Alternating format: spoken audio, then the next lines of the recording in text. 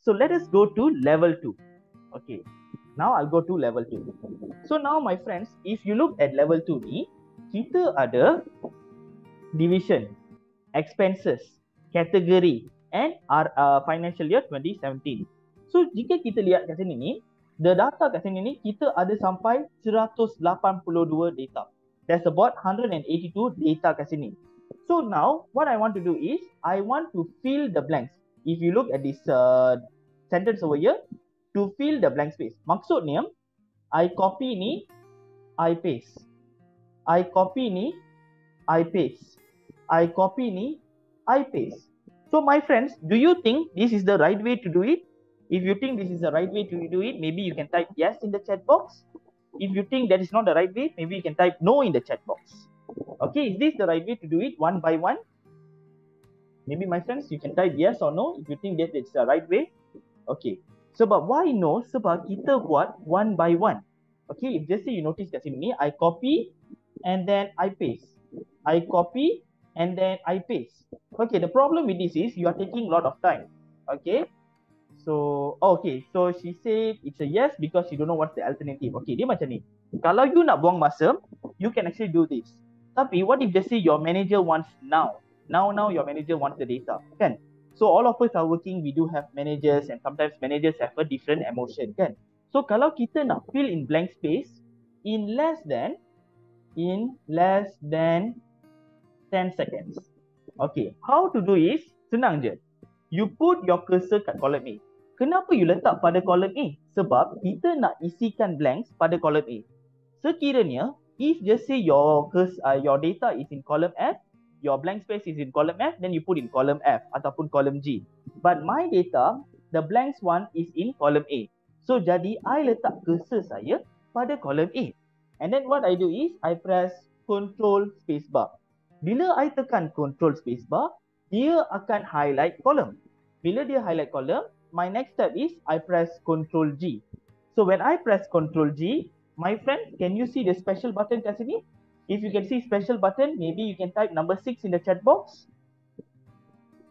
Okay, so you click special and then what you do is you go to blanks. Sebab kenapa kita pilih blanks? Sebab we want to fill the blank cells. Jadi kita pilih blanks, kita tekan OK. So sekarang ni dia akan pilih the blank cells. Okay, then what we do is we go to the formula bar. Okay, we go to the formula bar, we tekan equal. Bila kita tekan equal, then what we do is we link to legal and admin. We link to legal and admin. Then we press what? Control Enter. Okay, again I repeat. We press tangan kiri, press Control. Tangan kanan, we press Enter. So when we press Control Enter, dia akan automatically updated. Okay, again I repeat so that all of you can understand. Okay, step pertama adalah put your cursor on the data. Step kedua adalah, okay, you press Control Spacebar. Kenapa Control Spacebar? Sebab kita nak highlight column. Okay, the thing is, if they say you are using MacBook is Command Spacebar. If you are using a normal laptop, Control Spacebar. Okay, step number 3 is Control G. Kenapa Control G? Sebab kita nak pergi kepada Go to Special.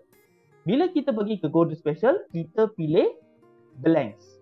When we pilih blanks, dia akan highlight blanks. Okay, I should write here highlight blanks. Okay, then after that we press OK. Bila kita tekan OK, of course dia akan highlight blanks. Number 6 is we put equal in the formula bar. Okay, formula bar. Maksudnya kawasan ni, as you can see here, this name is formula bar.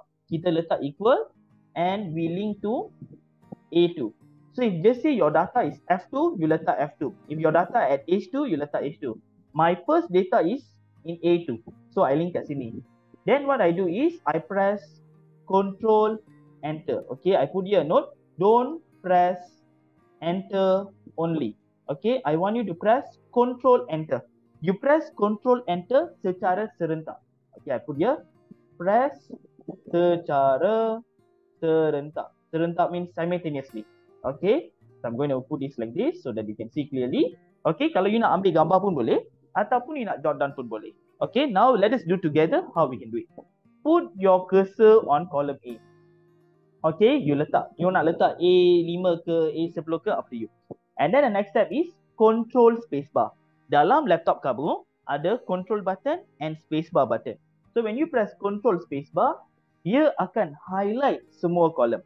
And then what you do is you press control G. When you press control G, a box will appear. You go to special. So when you go to special, you pilih blanks.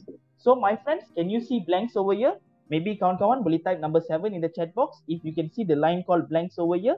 Okay, kenapa kita pilih blanks? Sebab kita nak isi blanks kan? Jadi kita pilih blanks, kita tekan OK. And then we put equal in the formula bar.